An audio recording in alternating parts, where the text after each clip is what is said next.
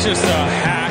He's just an absolute hack. And he gets his ass kicked by his teammates every week. It's just, it's terrible. It's just terrible. Welcome back to another episode of Hack City. Joe DeLeone and Sean Anderson, two former college football players. We've got a Week 12 preview episode that we're going to be doing. We didn't get to react to this, and not react, but we didn't get to talk about this on the last show because we went on Sunday. For anyone who tuned into the live show, just want to quickly say our thoughts and prayers for those around the Virginia football program. Obviously, terrible situation. Just want to provide recognition for that. And, it's difficult time, very difficult circumstance, and hopefully that they can move on from it. They canceled their game this weekend, and it's understandably so. But tough situation with losing multiple members of that football team, and just hoping that things turn around for them soon.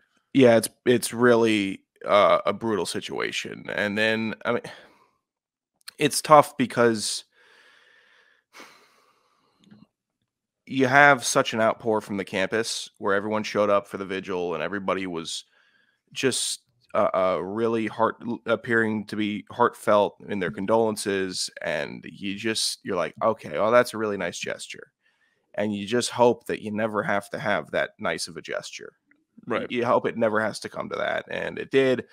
And it's just bad. And this isn't the first time you're hearing two commentators say this is an awful thing by any means. Right. But it just the perspective and the details on it's not good. It's just no.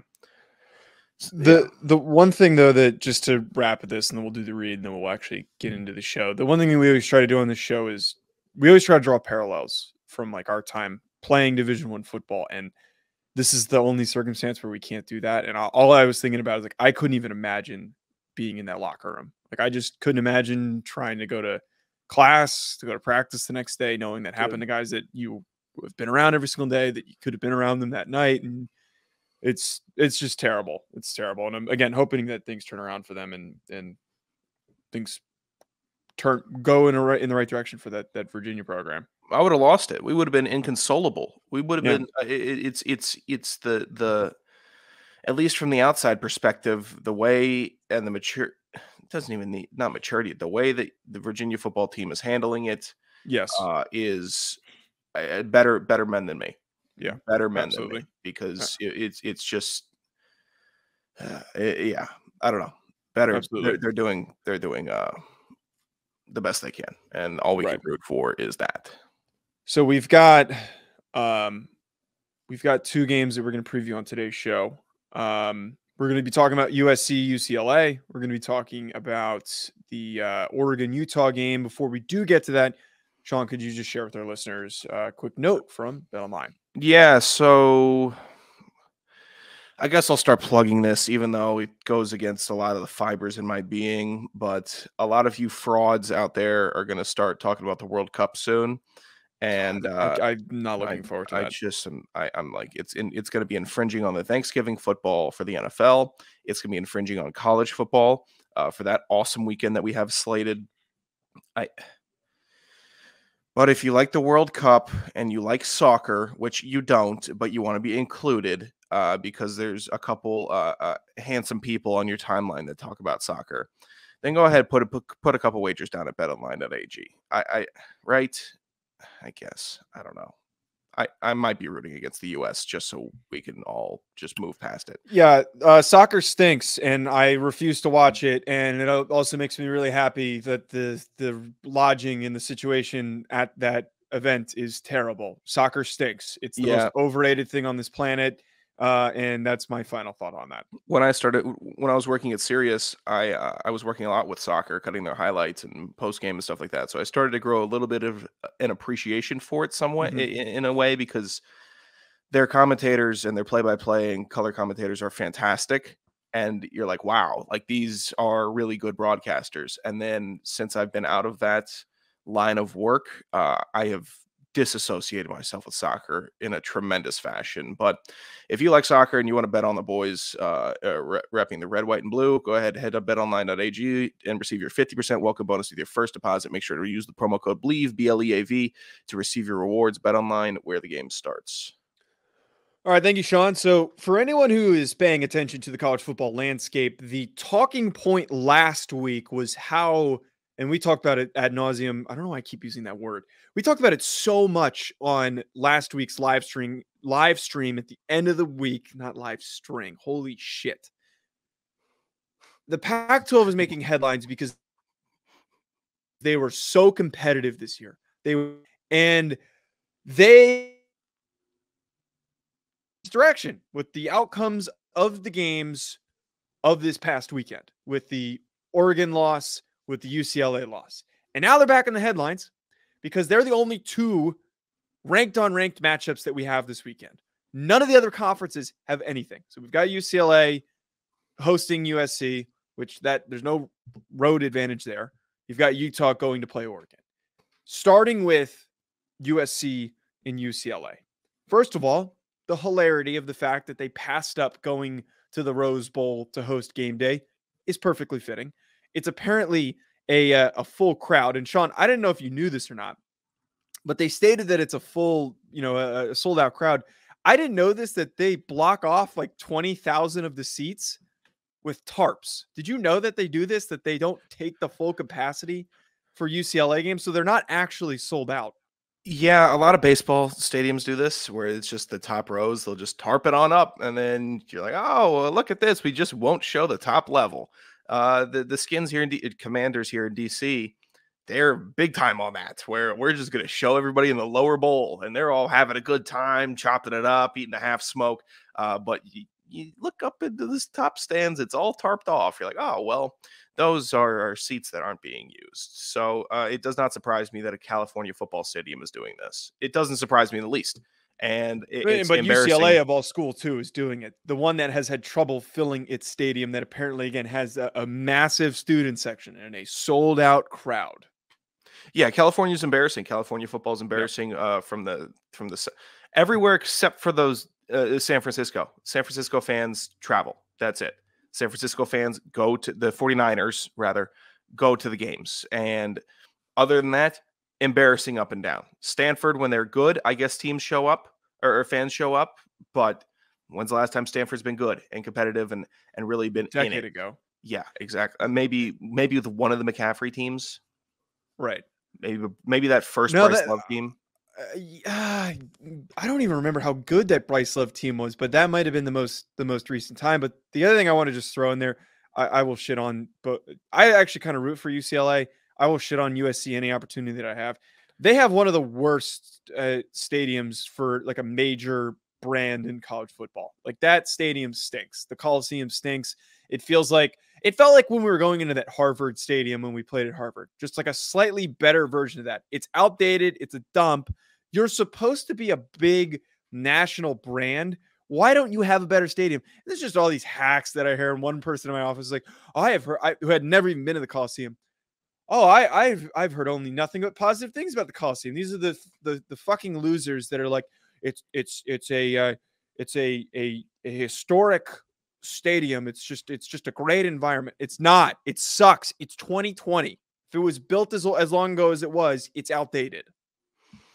Okay, I'm not going to jump on you for your bias, because I think that for the longest time I've held a lot of contempt for the stadium in New Orleans, the Superdome. I didn't like that both Atlanta and the Superdome both shared Mercedes. So I'm glad that they're now the Little Caesars Superdome. So I understand. I didn't know that. I understand the disliking of a rival's stadium. So I'm not gonna be a hypocrite here and knock you, even though it's a very thinly veiled rationale that you've just provided us. Yeah, I don't really care, and everyone can eat it.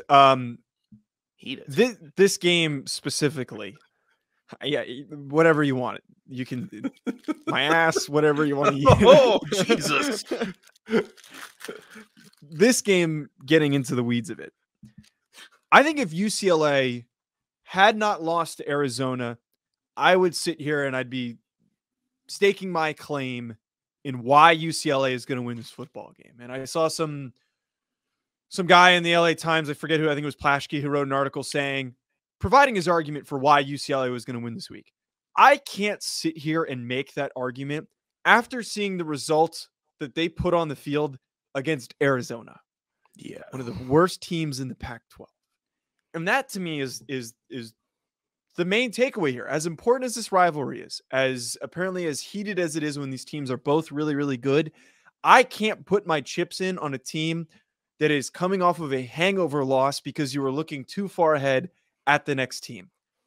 USC is going to win this game. As much as I hate them, as much as I detest them, they're in the much better positioning. They have the momentum. It is hard to turn around after a bad loss. And you and I know that perfectly from a number of them that we suffered in college, especially that one winning year that we had that we should have made the playoffs. Bad losses will completely derail your season. Yeah, they will. And this USC team, here's the thing. Somehow USC's biggest rival is just going to help them make the playoff if they win out. Somehow Notre Dame being ranked and keep it going. Let's try and move them up to 14 maybe next week. Who cares? But and then Sean, the only thing, I don't mean to cut you off. Uh-huh.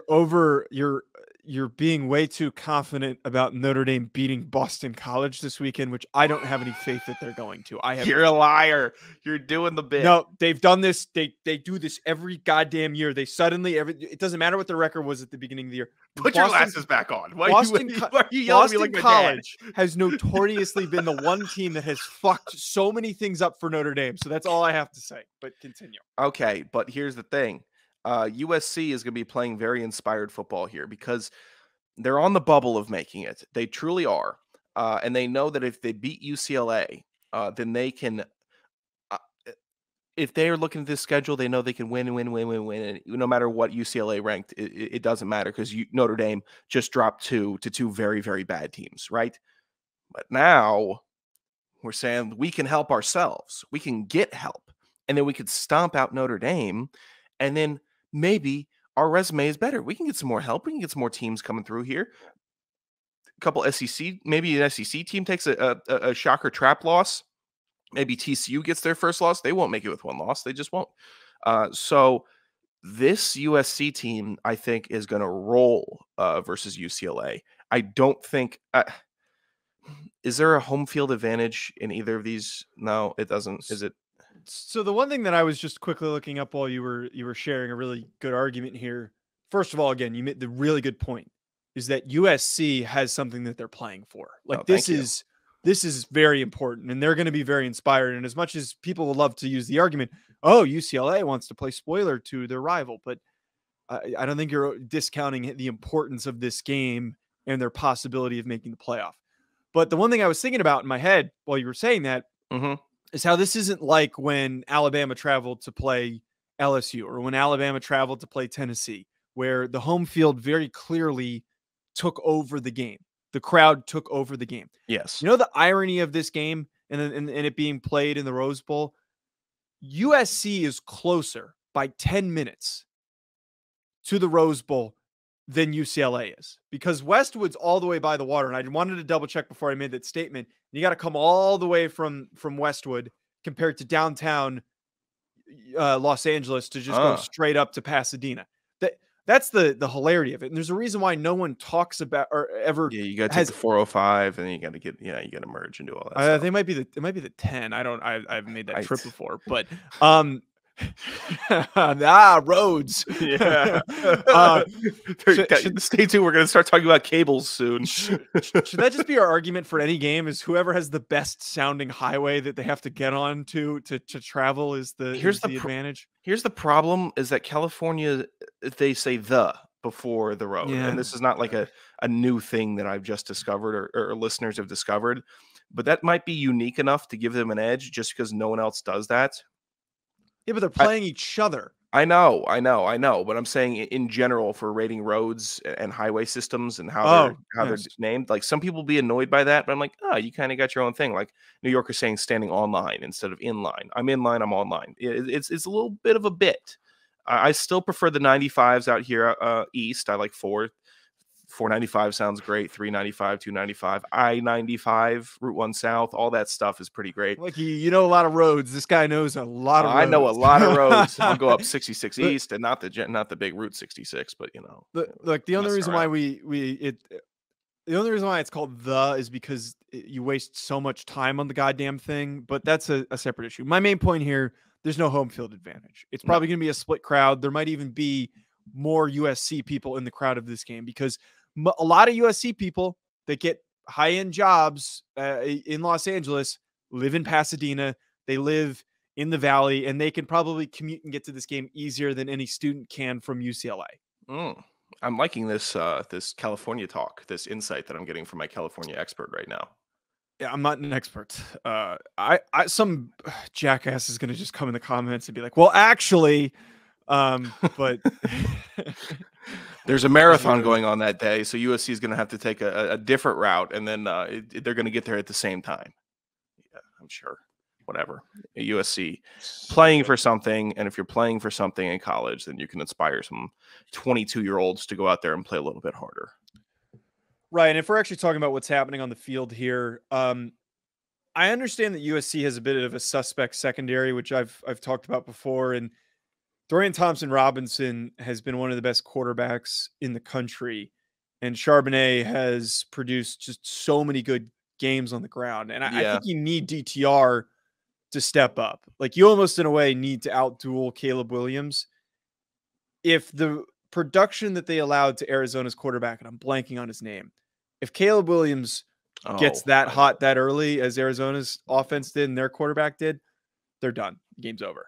Yeah, Jaden DeLeora, the Arizona That's who it is. Yeah, such a nothing name. He went for 380 and 3 touchdowns versus USC. They got dogged by the most nobody quarterback in college football. Yeah, which team is going to overthink Zach Charbonnet, by the way, in the draft? Who's going to overthink him? Ryan Roberts hates him. I was high on him. I was really high on him. How is that even possible? Well, he's like, he's kind of stiff and he's not that explosive. And I'm like, but his other argument is like, for a big back, he's not that downhill. But like, I mean, the guy's got like a good gear for how big he is.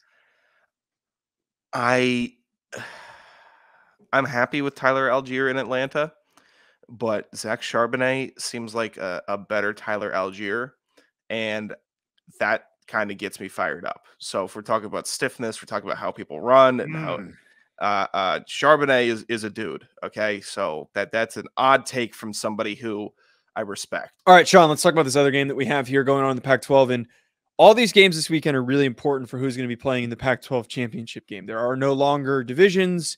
It is the top 2 teams. So likely the winner, if USC wins, I don't know the total mathematics of this, but the winner of this game is going to slot in for the Pac-12 championship. Like, this is going to have serious implications on who plays in the game.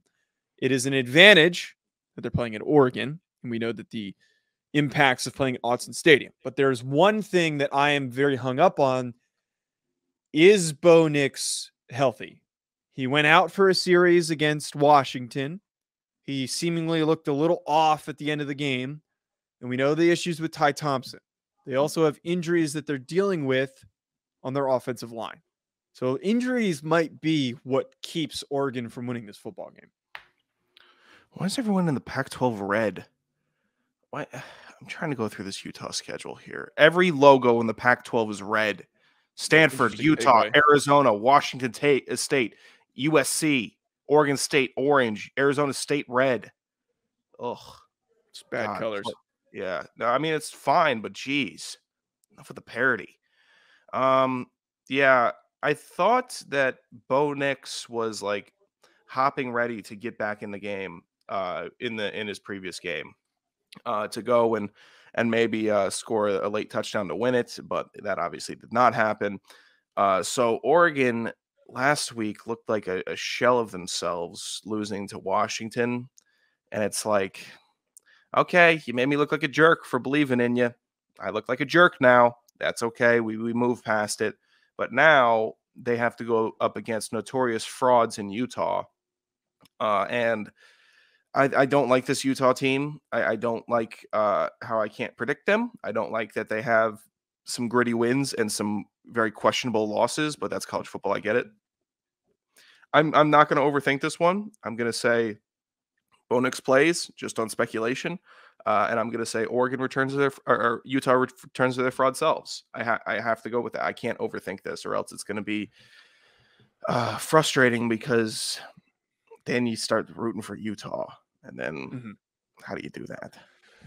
Right. This game, I don't want to lean on the fact of the Oregon loss too much because they had a very difficult circumstance of multiple bad injuries popped up at the end of the game when they needed guys to step up, especially Bo Nix. Like that stuff is so detrimental to a game that you're in at the very end, and it's a really tight, close battle.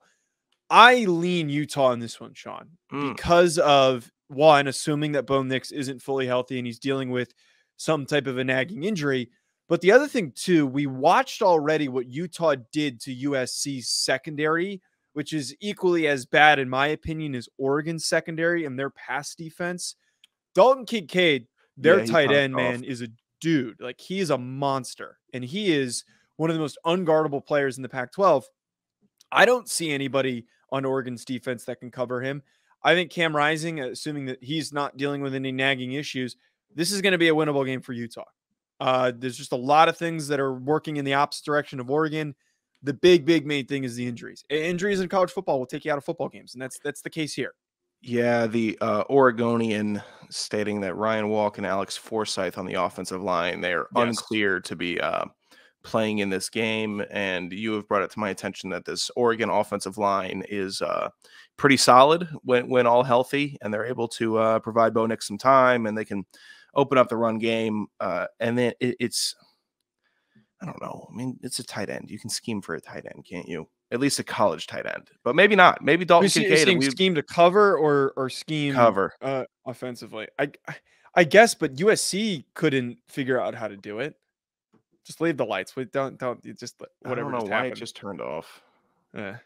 I got four things routed into this into this USB dongle. To the point, though, you're talking about with the tight ends, USC couldn't stop him. And I think this could be another one of those games where he pops off. Doesn't Oregon have some dudes in the back in the secondary, or was that just last year? That was just last year. Yeah, Verone McKinley was one of those guys. They had a bunch of dudes. Yes. This year that they've been so suspect, and they gave up so many yards and so many big plays to Michael Penix, Michael Penis Jr., as we like to talk about him on this. No, that's what you call him because you have no discipline. No, someone like misquoted him and said that was his name. I forget what it was. I'm gonna look it up after the show. I'm sure that's a productive use of your time. It is a productive use of my time, and I've got people like calling me with more important things that I have to now figure out. But to that point, Sean, they've given up a lot of big plays. But Oregon, as much as I'm down on them, they make a lot of big plays. We saw it in the Washington State game. We saw it. We saw them turn it on, and they started making big plays. I'm not going to lean Utah. I will not. I refuse. I refuse to lean Utah. For what refuse. For what reasoning? They stink. What? There's no evidence behind that. I get that Florida loss is disappointing, and they also lost to UCLA. All disappointing. They stink. Overall, the Pac-12 has been a little bit hard to predict because of everyone just beating up on each other. All these top teams beating up on each other. Yeah, but I mean, it's kind of like how the SEC's been operating this year. Right. 4 teams just punching each other in the face until one bows out. Right. Sean, I think it's going to wrap us up on at Joe DeLeone. At Sanderson Radio. Hack City on YouTube. Be sure to hit that subscribe button. We will be back with more. We'll be doing our live stream on Sunday.